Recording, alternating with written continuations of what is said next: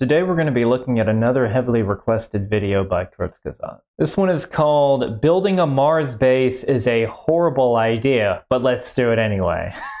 Not sure what they mean by that. For those of you who don't know me, I'm Tyler Folse. I'm a nuclear engineer with a little over 10 years of experience in the commercial nuclear power industry, from engineering to operations to emergency response. I don't claim to know everything there is nuclear, but I can certainly share some knowledge. From hostile deserts to lonely islands and the highest mountains, wherever there is space to expand into, humans do so. So it's hardly surprising that we're already making preparations to set foot on Mars and to create the first permanent colony outside of Earth, maybe even terraform another planet and turn it into a second blue home. But wait, before we can get to the nice future stuff, we first have to complete the second phase of colonization, creating a semi-permanent outpost to prepare the ground for a larger human presence. But doing so will be gruesome. Well, just like the first explorers, things didn't exactly turn out for them too good.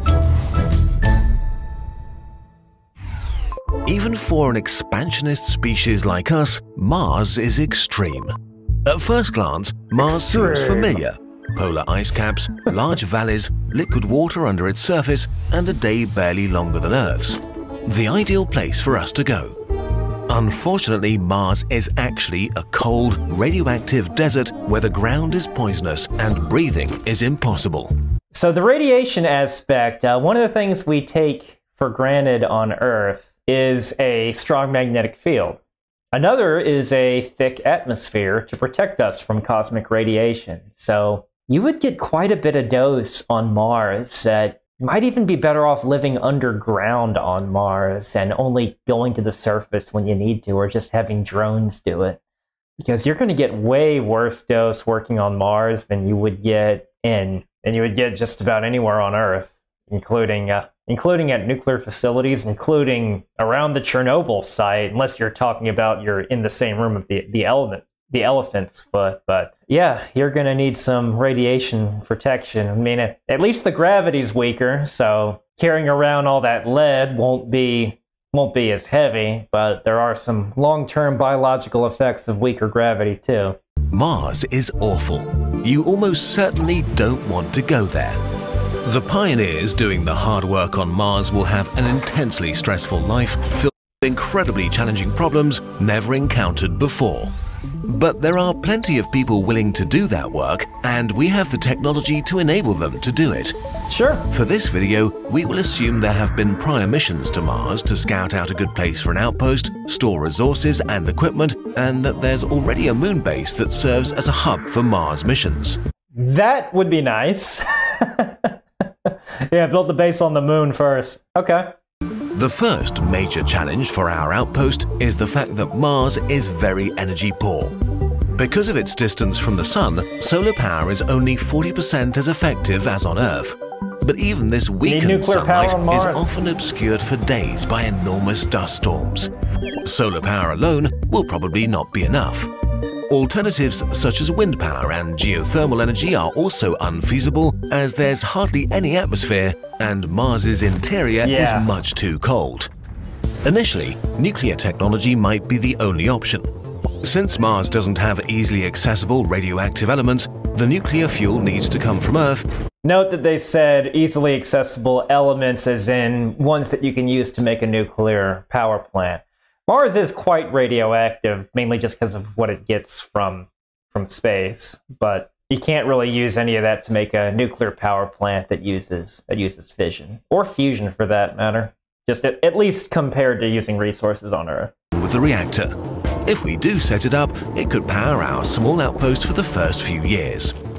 Unfortunately, all that energy would actually last a pretty long time. I mean, how big is this outpost? I mean, this wouldn't be a massive nuclear power plant, maybe on the order of, let's say it's a small modular reactor, even a micro reactor, like one that can fit in the back of a truck, can be on the order of 1 to 10 megawatts, and it would last a pretty long time, though you'd mainly be using it as a heat source. So I guess that would probably be your biggest load, would just be heating, since it's so cold on Mars. That's conceivable. even a small modular reactor, if we can get them there, that would be good. But those are on the order of 125 to 250 megawatts.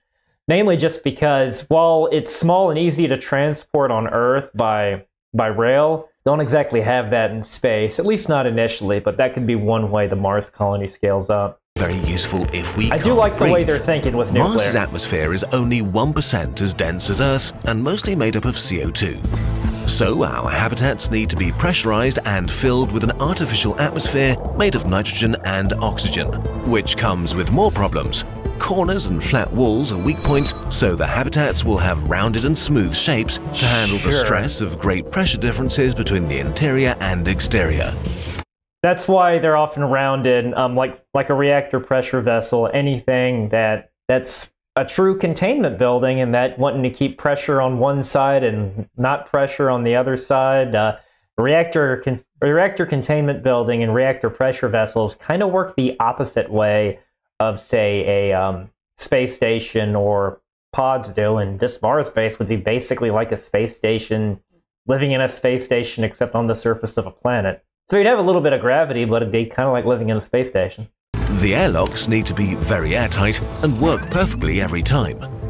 Without an extensive magnetosphere or a dense atmosphere, really they need to be continuously monitored for any signs of wear and tear, and would need to have multiple layers of security for your airlock in case one of them fails, because that's your lifeline. Is keeping that oxygen in. If all radiation coming from space reaches the ground, a person on the surface would be subjected to 50 times the radiation that they would be on Earth. 3 years on the surface of Mars exceeds the radiation dose limits imposed on NASA astronauts for their entire career.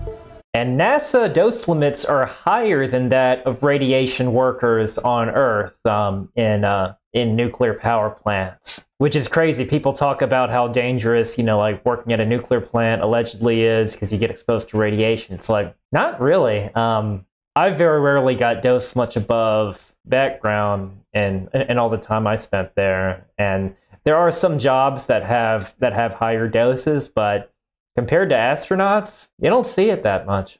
This increases cancer risks significantly. To prevent that, we could shield our habitats with a thick layer of frozen CO2 that can be harvested directly from the atmosphere.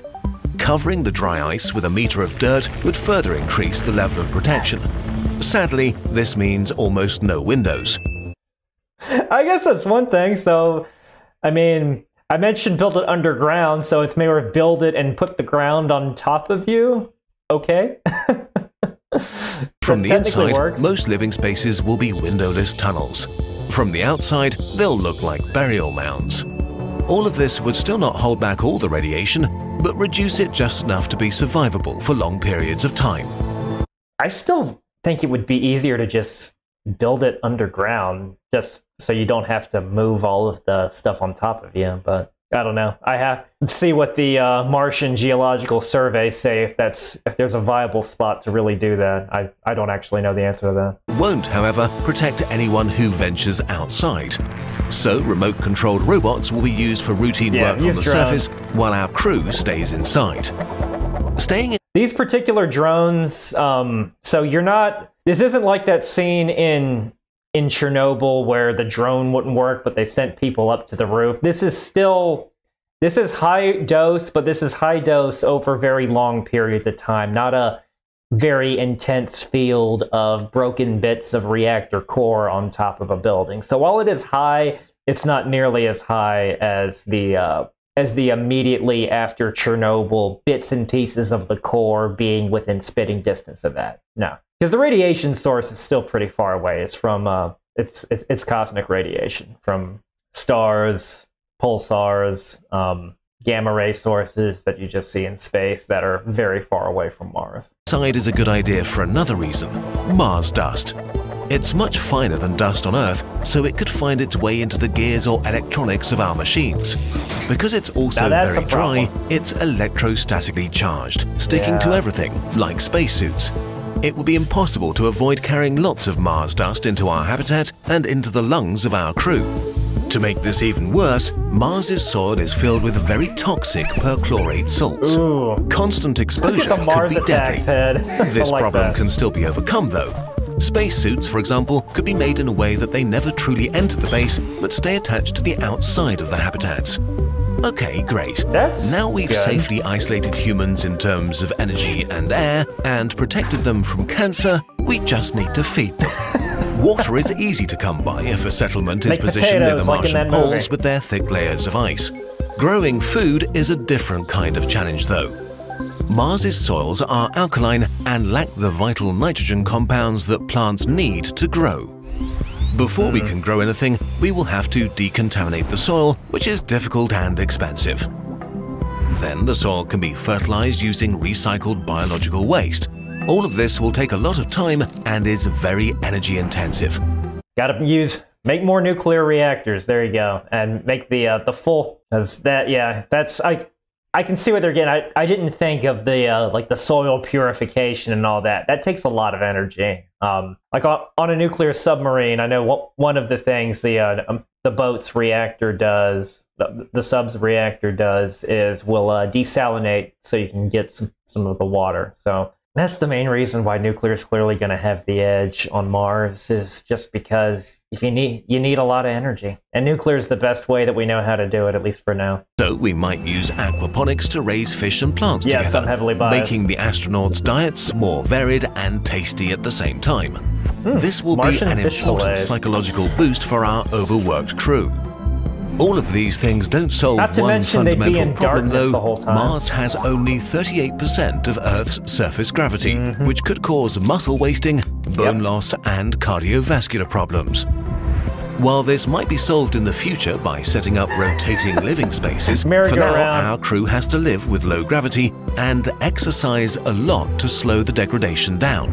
The crews will probably have to rotate every few years, after being stuck indoors in tight... Though I will say that this is less extreme than... The gravity part is less extreme than being in zero-G in the space station, but it takes longer to rotate people out, including a long voyage through space back to Earth. I wouldn't want to go there. Bases without windows, with the same people, performing the same routines day in, day out, with little contact from the outside world, and a lot to worry about. So basically working in a nuclear power plant during an outage when you're in and out, just the day-in grind. You don't have a lot to worry about, though, but that on top of all the hazards, no thank you.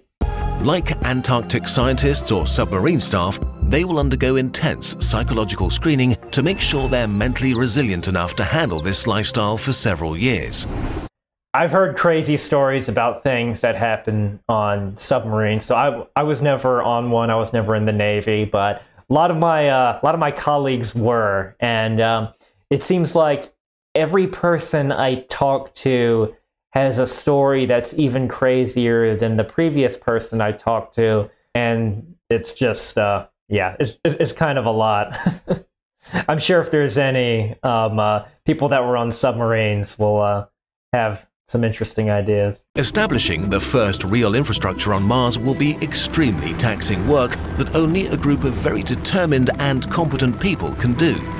Luckily, we have enough of these on Earth. It's true. And there you have it, a small Mars base that will survive for at least a few decades, as long as it's getting a constant supply of resources, parts, nuclear fuel and crews from Earth.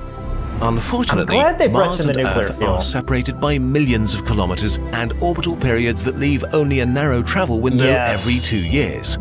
If there's an emergency in the colony, Earth wouldn't be able to help until the next travel window opens. Helpers may arrive on a planet filled with corpses. Settling Mars will be the toughest challenge we have ever faced. It will be gruesome work to establish the infrastructure we need. But we're stubborn, and we like extreme challenges. If we push through Phase 2 of colonization, anything is possible. Cities illuminating the dark Martian night, a hub for travel between the planets, industries setting foot in orbit, terraforming, a true multi-planetary future. That's cool. Going to Mars is hard, but worth it. And if we're lucky, we might be around long enough to see it happening and cheer on the people who take on these challenges for the benefit of us all. Such an inspirational note to leave us on. I like it. But yeah, I get what they mean by a horrible idea as that horrible transition period before things got good. But we've seen this before in human history, just like the Industrial Revolution, all the dirty factories, people using coal exclusively as an energy source. If you think coal's bad now, coal was way worse back then. So with just no regulations, no filtration, just a mess, a pollutant mess. And now we've gotten better technology, such as nuclear power, we can finally we're reaping a lot of the benefits of a technological society. Yeah, Mars will be similar. There'll be this painful period for a little while, but then things will get good. It's just part of progress. Or maybe not. Maybe not. Maybe we'll find some ways to make things a little bit less painful, like, well, maybe just putting this stuff underground versus having to bury ourselves in dirt might be a little easier. And a few other innovations that we probably haven't even thought of yet that can just make this colonization period better. Thanks so much for the recommendation, and thank you for watching. I'll see you next time.